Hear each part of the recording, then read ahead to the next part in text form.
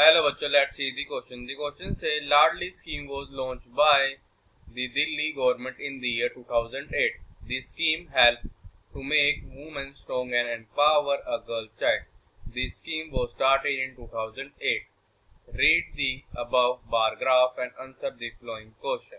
Rupees in million estimated budget.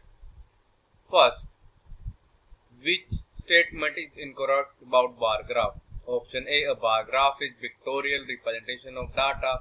Option B, a bar graph can be vertical or horizontal. Option C, height of the bar depend on the value of the variable. Option D, there is no gap in between consecutive rectangles.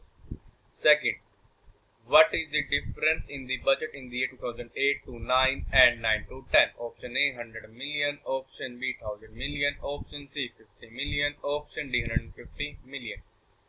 Third, in which year budget was minimum?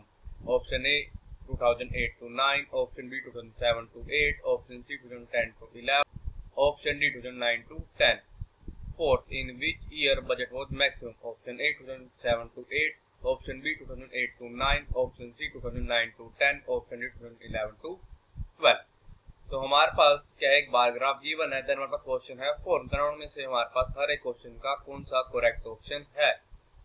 Firstly I will tell you की concept, और की concept जो है ये आपकी help करेगा इस question को सोल्व करने में.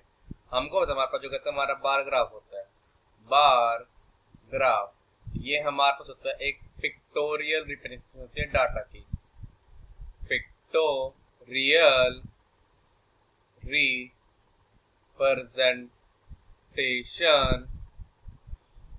Of data. यहाँ पे हमारे पास जो हाइट होती है ना, हाइट किसकी? रेक्टेंगुलर बार की. हाइट ऑफ रेक्टेंगुलर बार ये डिपेंड इस पे करती है हमारे फ्रीक्वेंसी पे. Depend on frequency. ये हमारा हॉरिजॉन्टल भी हो सकता है, वर्टिकल भी हो सकता है. इट कैन बी हॉरिजॉन्टल और वर्टिकल. अब इसके हेल्प में क्वेश्चन को करते हैं सोल्व.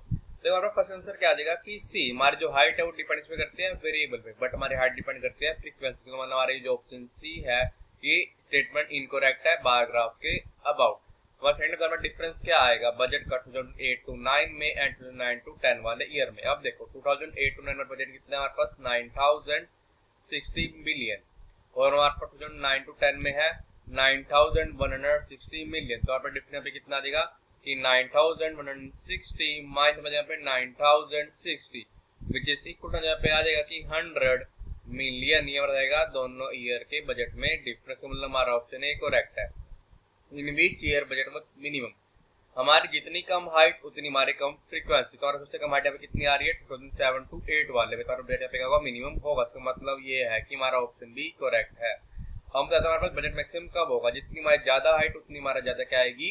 फ्रीक्वेंसी. उतना हमारा जगह होगा बजट. इसका मतलब हमारे पास इसका आंसर क्या 2010 टू 11. इसका मतलब हमारा ऑप्शन डी करेक्ट है. So the final answer is for part A option C is correct, for part B option A is correct, for part third option B is correct, and for part fourth option D is correct. I hope you understood it well. All the best. Thank you.